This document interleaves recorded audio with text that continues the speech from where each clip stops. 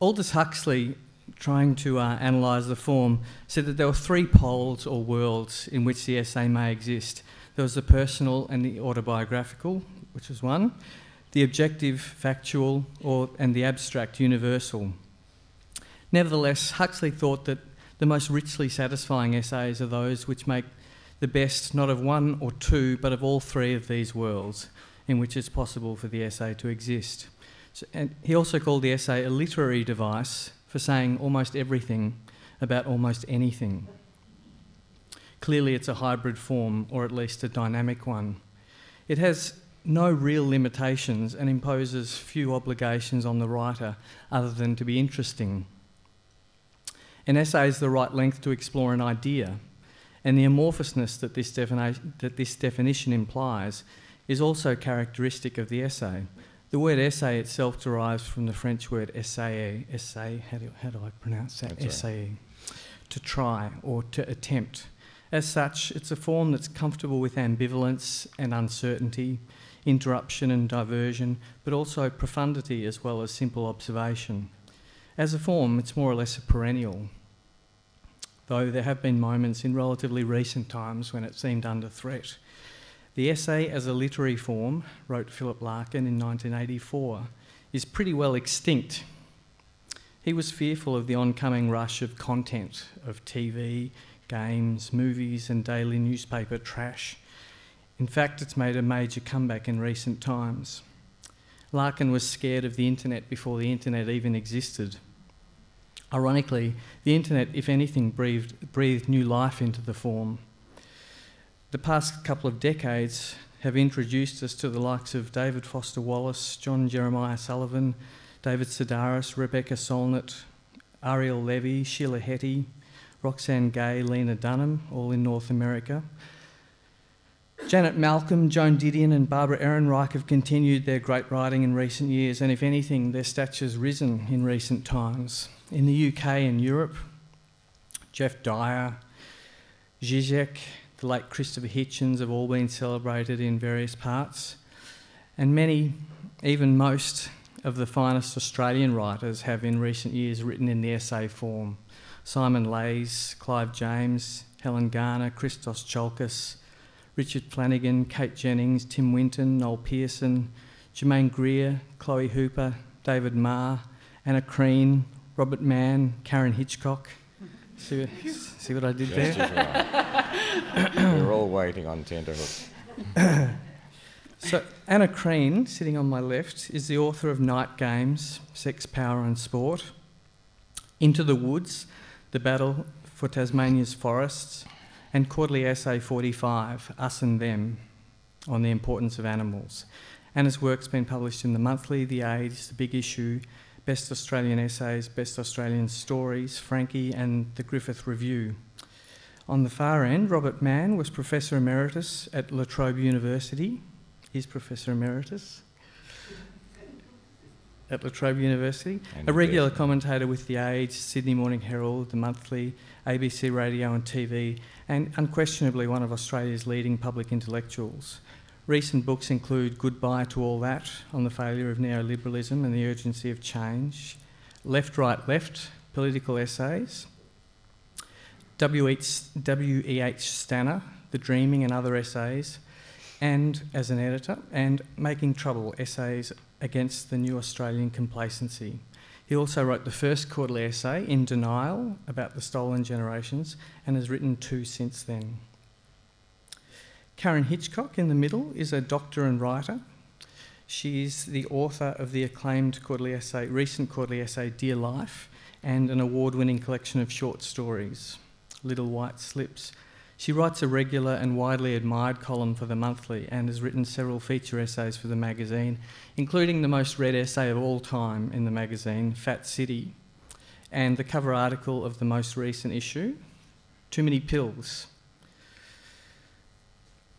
So, Black Ink have recently released the Short Black series, which I think is at the back of the room and on sale tonight, which is a series of great Australian essays from the past decade or so, modern Australian classics, which include works written by each of tonight's guests. And tonight we're going to talk about the particulars of essay writing versus other forms.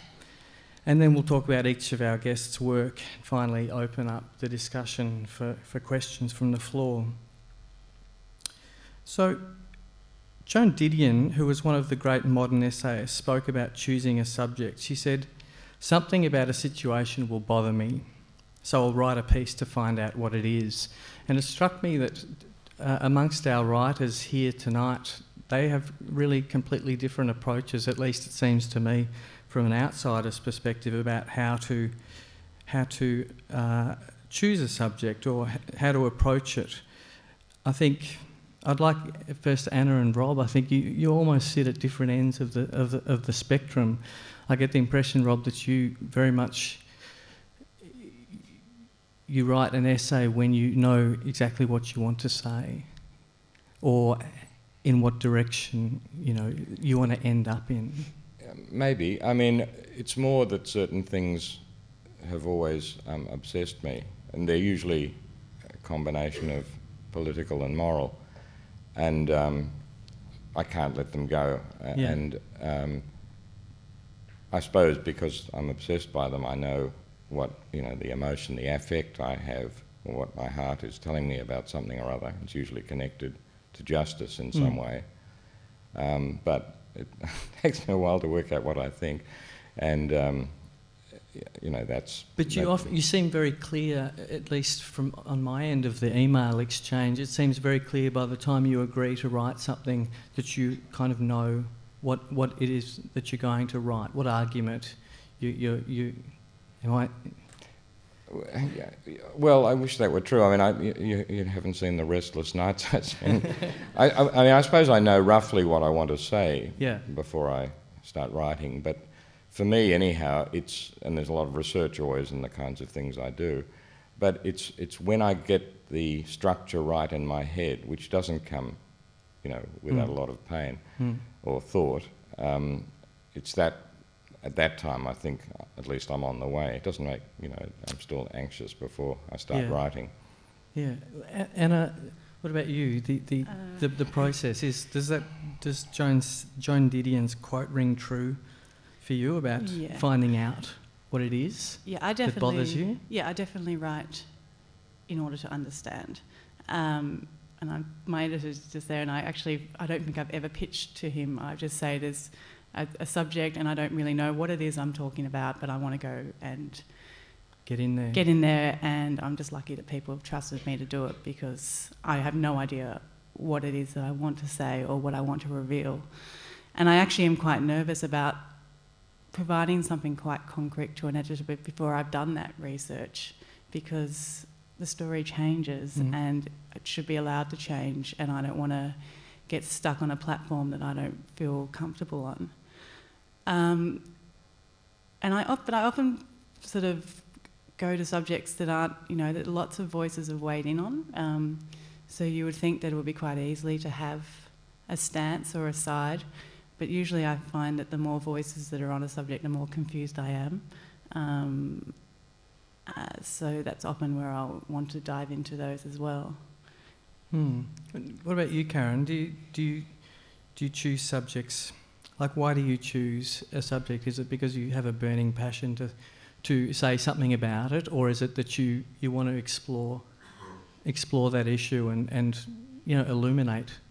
I think it's different, for lots of different reasons. So either something will really annoy me, and I'll know what I want to say, like the over-prescription of antidepressants or something, or I won't know what I think about it. So obesity, for example, and so writing the essay will give me a chance to think it through, or I think something's been presented too simplistically, like the bullying in medicine issue that I wrote about. The too many pills, I just thought there were too many pills, and I didn't really know what to say or how to think it through, or to I just wanted to try and think of some reason, like why do we love pills? Why is it so great to write a script and give it to someone? So yeah. There's a recent for fear of talking about the monthly all the time, but it's something that I know about. There's an essay by Will Self in the coming issue, and he says that a writer should be like an anthropologist from Mars, so interrogating the most commonplace as if it's truly bizarre. So the reference was specifically about novelists in that case, but it could just as easily apply to the essayist. The point he's making, of course, is about objectivity, about the relationship the writer has to the subject. Anna, do you think much about your own perspective, your own biases when writing? Because you often write, you insert liberal doses of the first person in there. Is it just something that's sort of come about, or do you do that deliberately? Is it as into foreground subjectivity?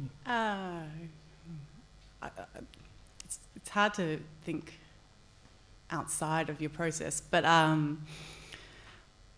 I suppose in a way I do put myself into the narrative because I don't believe in objectivity, but I believe in fairness and I believe in self-interrogation, and I don't trust a writer that doesn't constantly question themselves, and then I'm constantly questioning myself, and I think that actually works quite well into the narrative, and into also, I think it also often might echo the reader's own questions. Well, it leads the reader with you along into a subject. I mean, absolutely. Yeah, and often I like to explore areas where people are scared to say what they think because they think they may look politically incorrect or stupid or arrogant, and so I kind of like to use myself as the fall guy and say, well, if I can look politically incorrect, if I can ask these questions, then so can you. Rob, do you believe in objectivity? Yeah, essentially. I mean, I think it's very hard to achieve, and it would be very hubristic to think, you can do it yourself with any degree of confidence. But it's not that far from fairness in a way, but it's the attempt at least to take everything into consideration and to form a judgment and a balance. And I actually interpret the Will Self a bit differently. It's strange, I didn't know he'd said that, but I used to say to my students often when I was teaching, let's think about how an intelligent English-speaking Martian would think about this. And I think it's the issue actually of seeing things without the taken for grantedness. Yeah. So that if if you're discussing Australia, let's say you're discussing asylum seeker policy, the things we now take for granted, anyone coming from the outside would find astonishing. It's taken us a long time to get to the position we're in. So, but anyhow, on the question of objectivity, I think at least it's like truth. You strive for it. You strive for it. And you read things which you think are more or less objective, or more or less objective, and which is a different concept. And I certainly think that both the striving for objectivity and the striving for truthfulness is, at least in the essayists I admire, and the one that got me going really and made me want to be an essayist was George Orwell. I think questions like fairness, striving for truthfulness or objectivity, seeing things as well as you can as they are, is an aim of mine anyhow. Karen, do you think much about these things? When you said the word objective, I don't know. you contained it very well. It's my demeanour. I don't know. I've never even thought about objective. I don't even know if it exists objective. I don't even know how to begin to think about if it. And then you start talking about truth, and then I get even more nervous. But you did say something. Truthfulness, I said, which is different. The quest for truthfulness. Just write a script. Do you want a pill?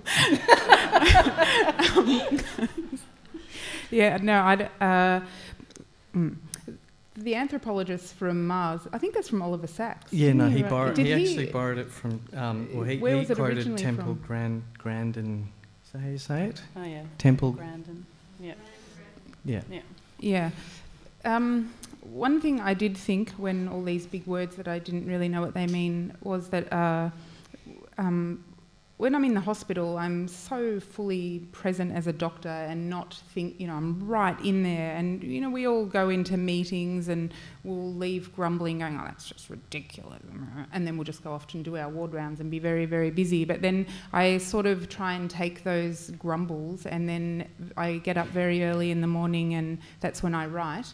And in that little space in my study, I'm completely outside the hospital, and I don't know if that is a way, but just to be an outsider or to be outside of the situation is what enables me to write at all. So I'm just outside of it, and then I can take the grumbles and turn them into something. And so when you say it is something, is it like an intuitive process? Do you sit down, do you have rules about when you start to write, what you're going to write about that day? No. I just have this overwhelming feeling of being pissed off about something, or confused about something, or troubled and nagged about something, and challenged by something. The reason that I wrote Fat City was that as a junior doctor in the hospital, I just didn't know what to do, because you're in this situation where you're either really moralistic or, you were just ignoring the fact that this person's crumbling before you, and I just didn't know how to think about it. And so I wrote that essay just to try and interrogate the confusion that I felt as a doctor and as a citizen of the world. Have you, Anna and Rob, I'd be interested, has your technique kind of changed, developed? Has it become something that you do steadily now? As in, you've both been writing for a long time. How has it changed over those years? Do you think you've become become more formalised in the way that you actually sit down and approach subjects? Anna, do you want to start? I definitely think as a muscle it's definitely gotten better. I've gotten better at my craft, and I've gotten faster because I'm sort of going. I remember doing Into the Woods, and it was a bit like a dog's breakfast. And, it was all over the shop, and I didn't know how to structure it. And then then I just felt like I was getting better at it when I did the quarterly essay, and I had a shorter time frame, but I still managed to get quite a lot done, and I was able to structure it much better before I sent it to Chris, my editor. So, I was definitely getting better at it. And now that I'm writing fiction, I'm just very yearning to go back to non-fiction, because I know that muscle is much fitter than my fiction is at the moment. And it's the good thing about essay writing, isn't it, that you can incorporate fictional kind of techniques into non-fiction writing. I mean, I've been writing essays, since I suppose the 70s, and in a way it's for me the most natural form. I actually think I've always done it in much the same way, and it's roughly this. There's something that angers me a bit, or some sense of injustice which obsesses me, or some sense of usually something terrible that I think is going to happen, which worries me. Then the bit is really totally enjoyable is I read and read and read everything I can to try and understand as much as I can about the subject, and my room then fills with thousands of papers lying all over the place where I know to get to them. And then I have this anguish of finding in my mind the structure. And when I get that, my wife Anne says I'm like a Prussian. I'm just writing something at the moment, and I've known every day, I've known the structure, and every day I write, and unless I get it absolutely right on that day, I have bad dreams about a comma being misplaced or whatever, and at the end, and I know how many days it will take me, and then it happens. And you have you have it planned out from the start. The structure. Yeah. I write it down. Yeah. Six sections. I know the sections. Chris knows I'm like this. I go into a completely lockdown mode where I'm almost unapproachable, and then something comes out at the end. Sometimes then I like what I've done. Sometimes I think I haven't done what I should have. But it's It's a very structured process, and the way Anna talks, my wife Anne writes, and she writes much more like Anna. She drafts all over the place and bits and pieces, and it comes together sort of gradually. It forms itself, probably more really artistically, whereas mine is more of a kind of humanistic scientist in some way. Do you have word limit every day? No, but I usually write the same amount. How many? Between 1,000 and 2,000. Oh, yeah. It's funny though, it doesn't matter how much you write or how much is published, the patheticness of your life doesn't seem to change. Like, you still go through the same self-loathing, I am so stupid, what am I doing? Here again. My life is meaningless, I really should go be an aid worker. Anna, shall I cheer you up? It gets worse as you get older. It gets worse, right. I want to sort of pull back a little bit. Rob, you wrote the first quarterly essay, as I mentioned before, and at the time, the long essay, it wasn't really a format that existed in Australia.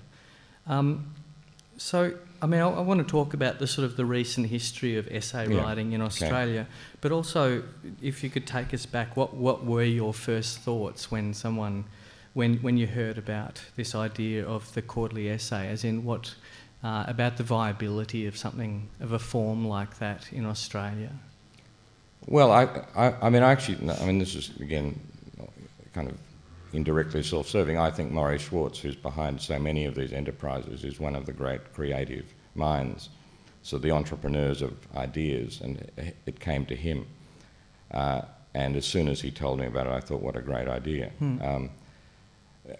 What really happened was that there were a lot of doubters. I mean, you would have been one of the unusual ones at the time. Yeah, I mean, I never think... I used to joke about Murray that he has some of the worst ideas in publishing and some of the best, and I wasn't sure whether it would sell, but I don't think like that. But I thought as an enterprise it was a great idea. What got me going, actually, was that I had been, for my sins, an editor of Quadrant for many years, and I was meant to be drawing it too much to the left, and it was taken over by the now departed Paddy McGuinness. And he was running a campaign against the Stolen Generations idea. And then he published 3 long pieces from someone who'd been once on the left, Keith Windshuttle, now well known, which was really saying that it is a myth that Aboriginal people were destroyed, and killed in large numbers in the 19th century. I was so outraged, your anger, that this was happening, and particularly because it was a magazine that I was associated with in the past. That I was just determined to write it, and I never for a moment thought it was not a good idea to try to get that objective, to get an objective account of what had happened to the Aboriginal children between 1910 and 1970. And what was I mean, it feels to me that the landscape's changed significantly in the past sort of 15 years. Like, I think there's a lot more essay writing going on now than there was then. But is that just me?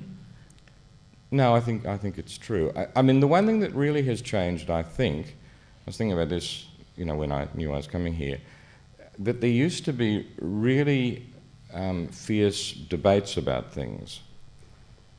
I think the 2 last debates in the sort of literary cultural area were the 2 Helens, Helen Demidenko and Helen Garner, the first stone and what was it called? The Hand That Signed the Paper. I wrote a book about it and I've forgotten the title. But I don't think that happens much anymore. I think there's been a proliferation of essays.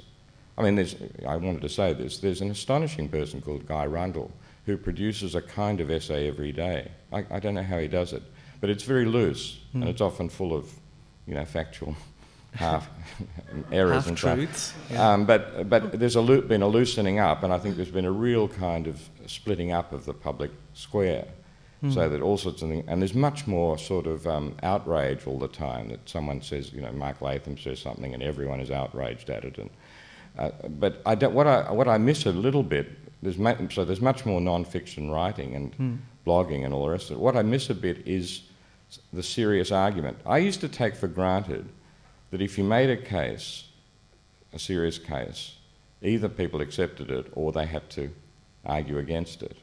But now things just pass without sort of comment, even very serious pieces. So I'm a bit disappointed with the lack of toing and froing, arguing, and the sense that we can get towards truthfulness by the process of argument. Oh, that's interesting.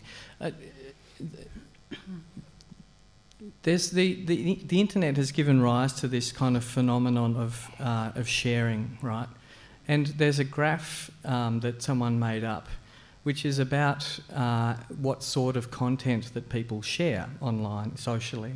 And if you think about the graph being length of time it takes to consume the product, whether it be like an article or a video, and the amount that it's shared, very short, like for want of a better word, cat videos and sort of jokes get shared a lot.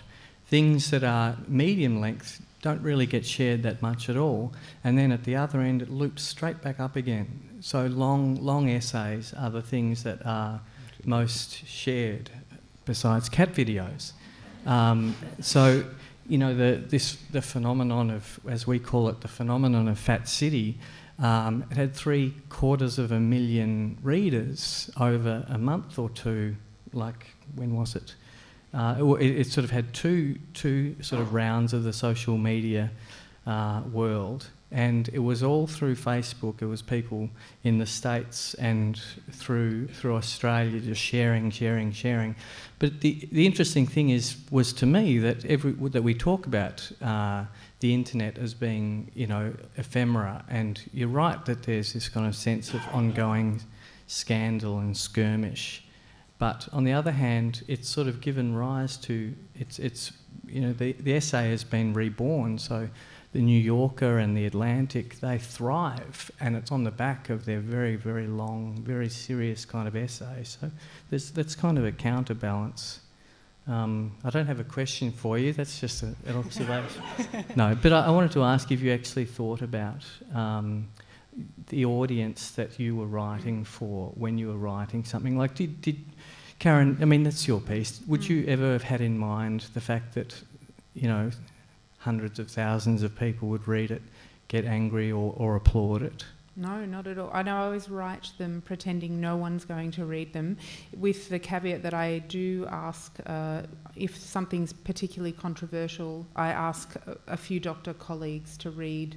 You know, so when I wrote about antidepressants, I asked a few psychiatrists at the hospital to read it, just to make sure I wasn't going to make people kill themselves or something. But apart from that, I pretend no one's going to read it, and no, I had no idea. That was just my second essay I'd ever written, really. Your second essay you'd ever written, really? So tell me, how did you become a writer as well as a doctor? Well, I wrote fiction. So I studied English, and then I became a doctor to be a psychoanalyst, which I didn't do. But then I always thought of myself as a fiction writer. And then I believe what happened is Helen Garner asked John Van Tiegelen, who was the editor of The Monthly in 2012, said you should get me to write some essays about medicine, because we correspond by email, and I tell her all the horrific stories and everything. She thought it would be great in an essay. And so he asked me on numerous occasions, and I kept saying, no, I don't want to, what do I have to, I don't have anything to say. And then in 2012, I said, okay, fine, I'm really pissed off about the fact that acute and general medicine is so underfunded in Australia, and we really need these kind of specialists to look after the patients with lots of organ dysfunction, and it's terrible. And so I wrote an essay. That was my first essay. And how did you find that process as being your first essay? I think it was fine. The thing that I tend to do is write too much and then just go here. And then the poor editors have to carve away a lot. So Fat City, I think, is 5,500 words or something, and the first draft was 12,000 words.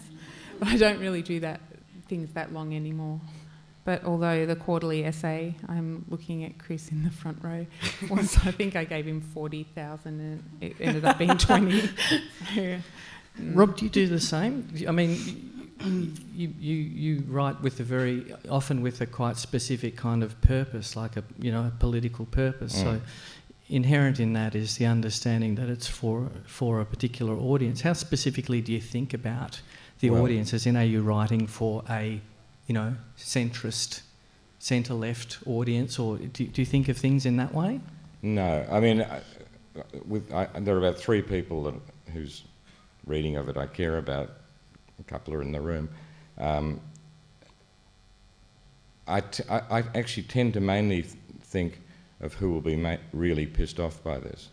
I'm usually contending. I'm usually trying to, this is a hopeless task, but to change things, to make people rethink things, and to take on powerful people or powerful opinions that seem to me to be wrong or doing harm or whatever. So I think politically in a way about what I'm doing. And it really is not so much who will like this, apart from the 3 or 4 people, but who will find this annoying enough to feel challenged by it. What about you, Anna? I was hoping you'd skip me.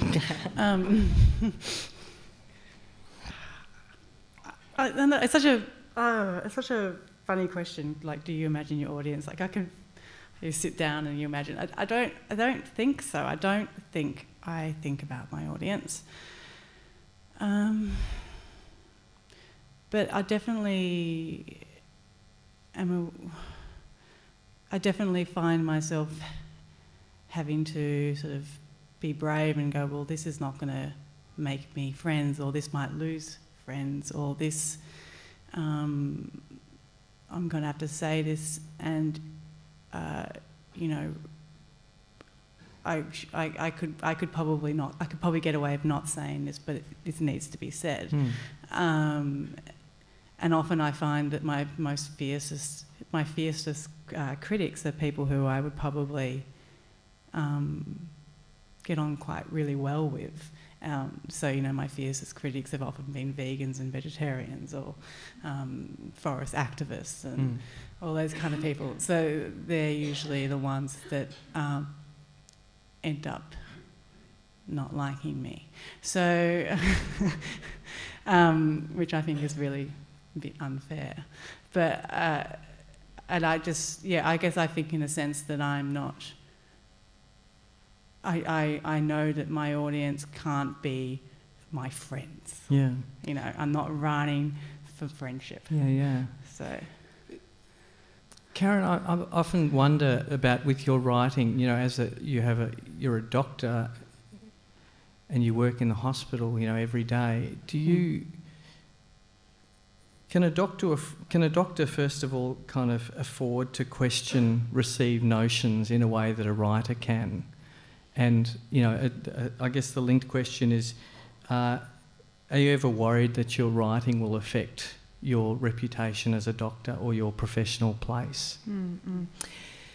I have very rarely been accused of being a doctor basher, because it's so easy to bash doctors because we're so imperfect.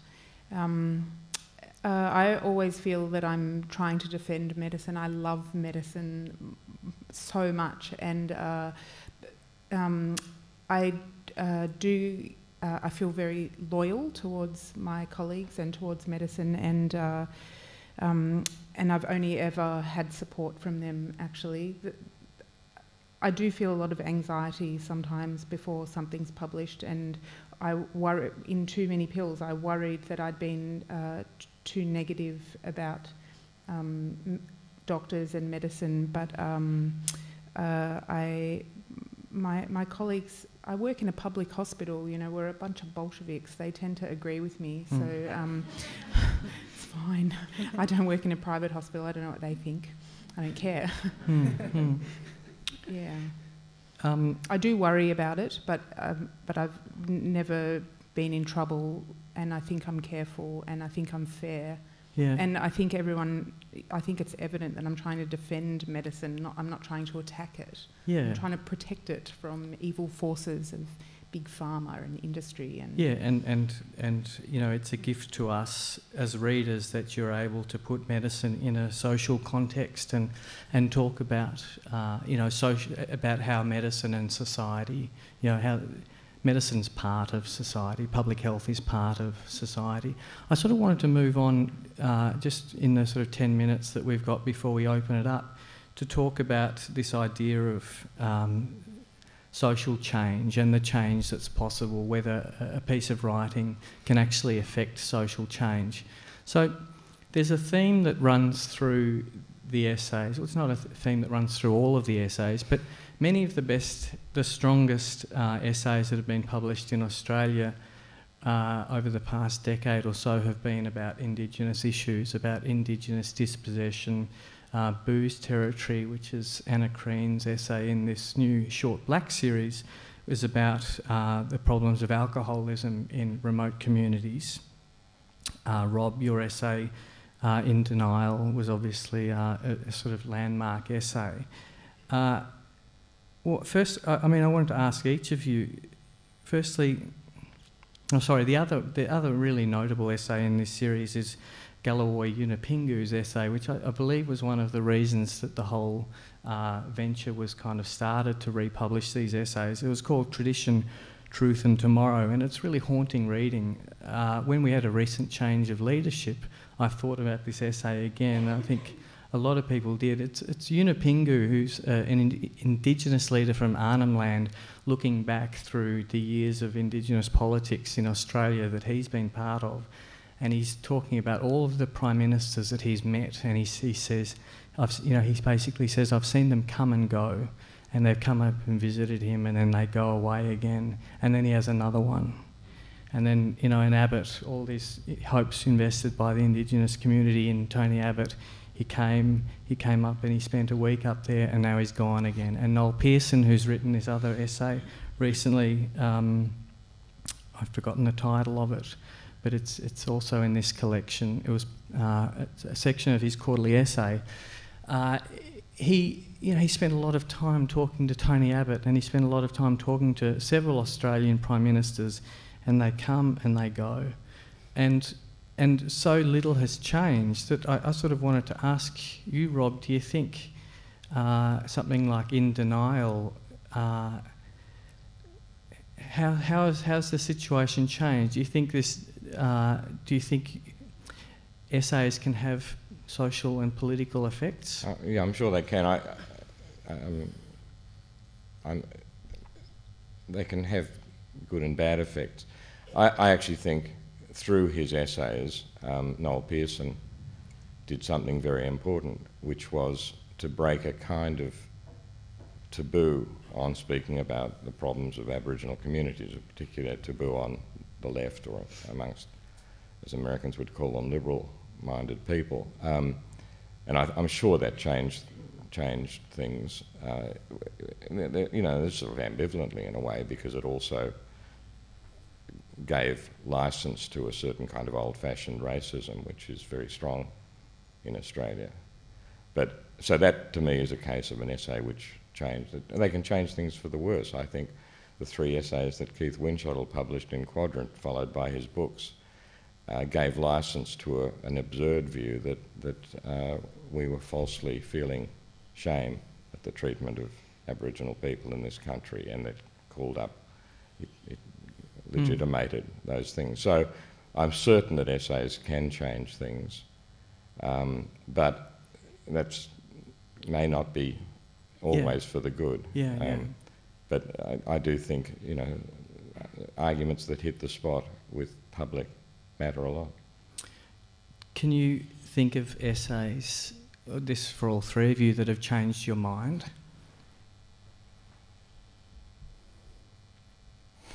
I can think of one.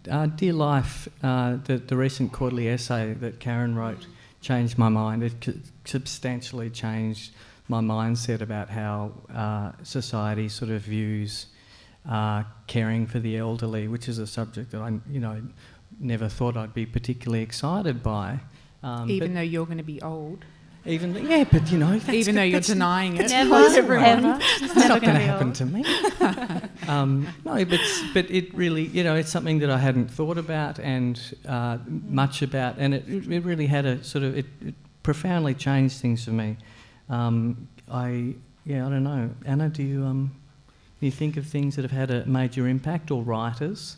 I think, just harking back to something you said before about the politicians, the prime ministers coming and going, I just had one thought, which was a bit depressing really, but Yami Lester, an Indigenous elder out near Maralinga in South Australia, said to me once, "You journalists, you come and go." And I kind of think that we come and go as well, so I'm not entirely sure. I mean, lots of things. I mean, for example, I'm now obsessed by climate change. I know the day in which I suddenly thought about it. I'd never really thought about it. It was a very hot day, and I read The Weathermakers, Tim Flannery, up in Cottles Bridge, you know, and I thought something I hadn't thought about. I thought it was just another environmental problem, and one day I'd get round to it. And my eyes suddenly opened. I thought it was like an epiphany. If this is all true, what the hell are we doing? Another one. This was not an essay. It was a line. I was walking across in front of the television, and it was a documentary on Aboriginal history, and they read a thing from a conference in 1937 where someone was saying something like, "We must look forward to the day when there are no Aboriginal people in this country." And it had a particular effect on me, because that was for me the inner sense of what a genocide meant, and the destruction of the Jews was the centre of my political identity. And I rushed to the library to see whether it had been a misquote from this conference, and completely changed. That's why I got interested really in the stolen generations. So lots of things have had, even small things have had a profound effect in changing me or opening my eyes or whatever. I think, largely most writing... If you could prepare some questions. Most good essays would change you as well. I mean, that's the whole point of a good essay, is to get beyond the slogans. I mean, David Kilcullen's recent quarterly essay, Blood Year, was amazing in the sense that you realised how stupid you were in, sort of saying things offhand like, Bush bad, Obama good, when, it turned out that there was a lot more complex situation, and Bush ended up being quite a good leader, but it was too late. And, there's these kind of situations that I think all good essays change you in revealing complexity. And yes. Yeah. Sure. Richard Dennis, his recent essays in the Monthly have... This is such a black ink fest. It's kind of gross. Sorry.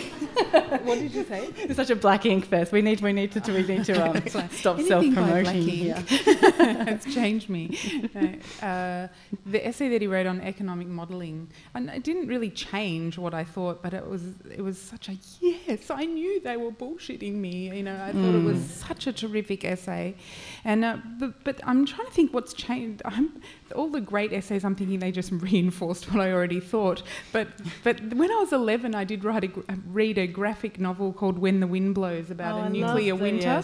And that did change my life, actually. That was when I became an activist at the age of 11, because it was just the most terrifying thing. It's about this elderly couple in a bomb shelter who don't understand about radiation sickness, and they go out for baked beans and they gradually die and their teeth fall out and everything, and it was really horrific. So it wasn't an essay, it was mostly pictures. Did you understand it when you read it? Because I had no idea what was going on. I understood, okay. It was horrific. It haunted me, but I really had no idea. They were dying, Yeah. Because of a bomb. Any questions? The back there. Thanks so much for your talk. The American website Slate published a piece quite recently about the boom in first-person essays online, and made the point that they're becoming more and more harrowing as people need more and more to shock them. Do you think when you're writing from a personal perspective that there should be limits about what's being shared, or do you have any thoughts about whether the harrowing essay is a good thing in the history of essays? It has to be relevant. You have to be, if you're going to be in the essay, then it has to be a relevant inclusion. What's the point of what I mean, the question is, why are they writing about something harrowing? Is it just for titillation? Or No, it's people sort of writing confessionals, and there's increasingly kind of explicit confessionals that people are writing. But what's just to confess? Is that, or to make a point? Oh no, to sort of to explain, like, you know, like to talk about the sexual abuse that they suffered as a child, or to, you know, that their sort of psychological problems, or I mean, it's a good point, because there is a rise in these kind of things. Eventually, for me, I find it has a kind of strangely dulling effect. Because that was. I mean, I haven't read that many of that sort of essay, but I would have thought if there are too many. I mean, I heard someone say recently, a publisher, I think, that they're very hard to sell. That people take, you know, put their experiences, which have shaped their lives, into a book, and then no one wants to read it or publish it. So that it's a terrible thing, that the discrepancy between the intensity of the affect in the author and the indifference of the general readership. Yeah, but I must say, like diminishing returns. If people say truthfully about what has happened to them, without fear and so on, it seems to me a good thing. It depends what they do with it.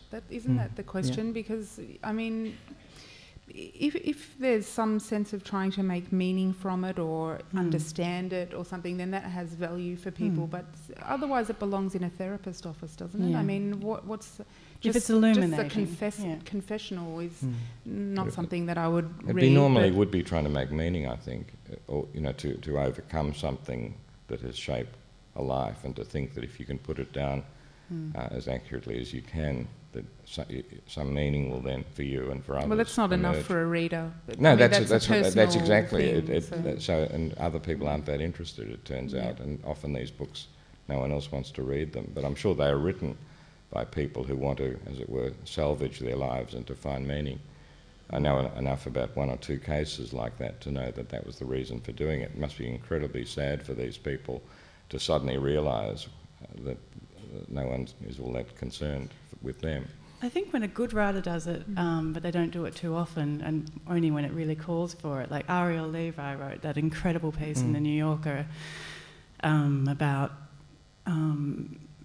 having a stillborn whilst trying to do a story in Mongolia, and it was this incredible bizarre weaving of a journalistic endeavour to cover Mongolia whilst having a slow death inside her.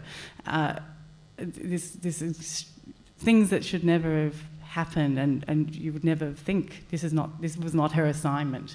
And then it was just the most incredible piece, and so revealing and so illuminating and harrowing, but it worked, and I guess it also worked because she doesn't always have stillbirths in every essay.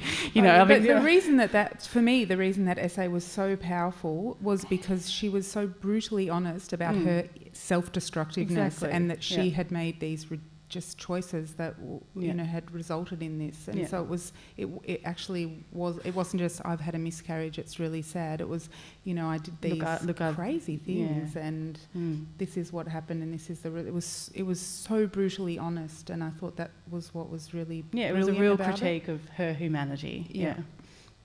And I think in that sense that can work, but also that was a writer obviously needs to write. Oh, sorry. Yeah.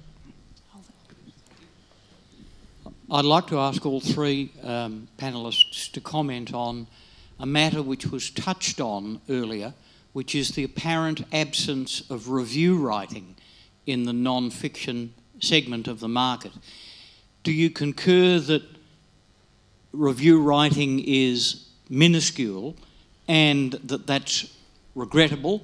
If so, do you have any suggestions for how it can be enlivened? You mean book reviews? Is that what you're talking?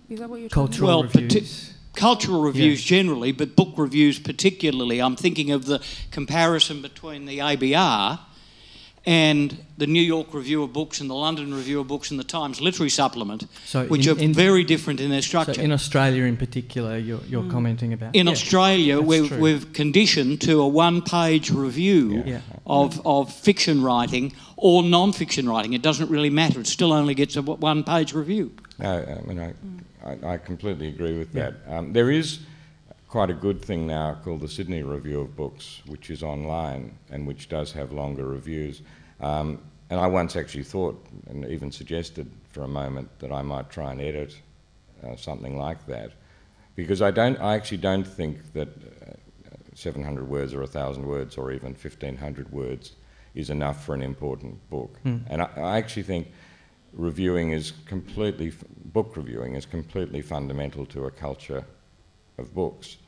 That I feel if a thing hasn't been properly reviewed of mine or of people I know, then it hasn't been, in a way, finally published. The whole process hasn't happened. So I completely concur with that, although I do think Sydney Review of Books is good when I look at it occasionally. But I do think there is, and I think the Australians Review of Books was quite good for when it lasted for a while. I think the monthly has good reviews, but not enough. Not long enough, I think film and theatre and music. There are so few outlets for long form cultural criticism in Australia at the moment. You know, there's only so much that a magazine like we can do with 11 issues a year and a small section up the back. This is a very broad kind of problem. We need something like New York Review of Books, a London Review of Books, and we've sort of got it a bit with the Sydney one, but it's not well enough known. Yeah, no, I agree. I don't know why, really. Thank you. I'm actually an ex-student of Robert's, and I remember you talking about English-speaking Martians. But my question's for Anna. You mentioned that you don't think of who your intended audience is while you're writing. But I was just wondering, with Night Games, were you not hoping that there would be an intended audience, or were you just hoping to facilitate a conversation that wasn't really taking place, or what was happening for you while you were writing that? Yeah, I guess, I mean, to not have an audience in mind, it doesn't say that I'm not hoping it will be read. But I guess what you hope to happen when a book or a piece of writing comes out is that the right people read it, or the people who need to read it. And that's the idea of Night Games is that you hope the football community will read it, and you hope that young boys will read it, young teenagers, and community football coaches. That was really my main. I mean, they would be my priority audience, but that doesn't.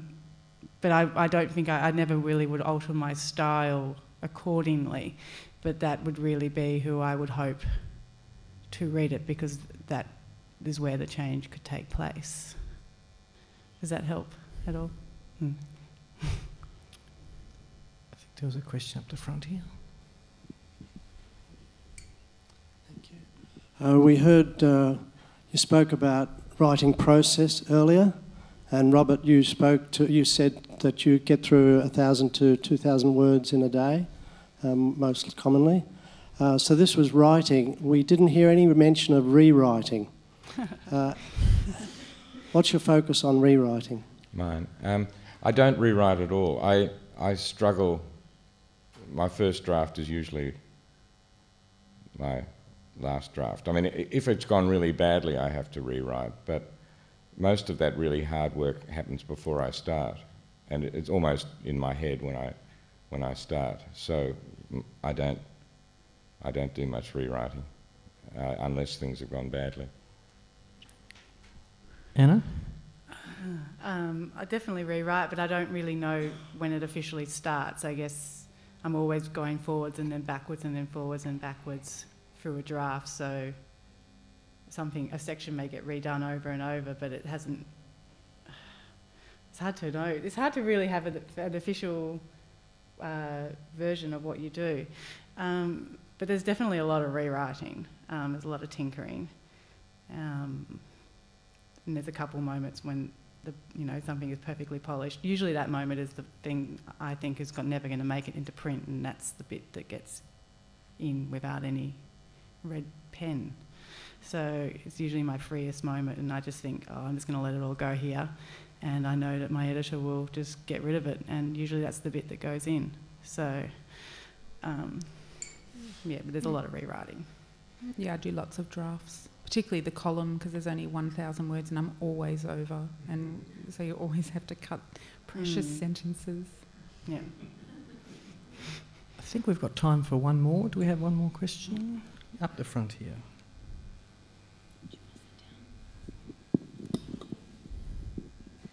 Thanks. This is a question in two parts. The first is, as an editor and as readers, what about the form of an essay has excited you recently? And the second part, for the writers, how do you hone or refine your inner BS detector? Thanks. So the first question was, what about the form of the essay? Yeah, that's kind of perked your interest. Gosh, I don't know.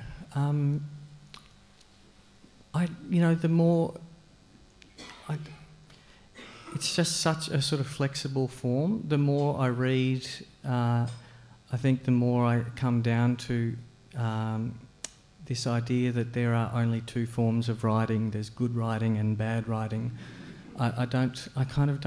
There's everything. There are very few formal inventions, that have appeared in the past, decade or two that are new. At least in my sort of knowledge. So look, I don't know. I mean, I'm excited by the fact that, as I said before, that people are sharing long form journalism now. I think that's the most interesting development of recent years. The inner bullshit detector. I have one. It's this feeling of nausea. I just go, yeah. I'm like, oh no, stop whatever I'm writing. Usually in response to sentimentality or, I don't know, something. But it is a physical feeling of being sick. I have one's in this room and one's at home. One is my wife. Everything that before I submit to a publisher, everything I write, I send to Nick Feik, who's in the room, and I let my wife read. And I've tried to get rid of bullshit before, but they will pick it up. I hope. If not, I'll be punished. Hannah? Yeah. Well, I kind of agree with Robert. I think the process is not it's not a solitary process. It's a relief once you get the draft off to your editor, because they're the ones. So now it's officially teamwork, and they're the ones who are going to tell you, and they better tell you when you are just making yourself sound much more smart than you are. Yeah, or else we'll all be in trouble. Yeah. That's all, unfortunately, we have time for. There are copies of their essays at the back of the room. I'm sure they'll be available to sign them. Please thank Robert Manne, Karen Hitchcock and Anna Krien. Thanks for coming, too.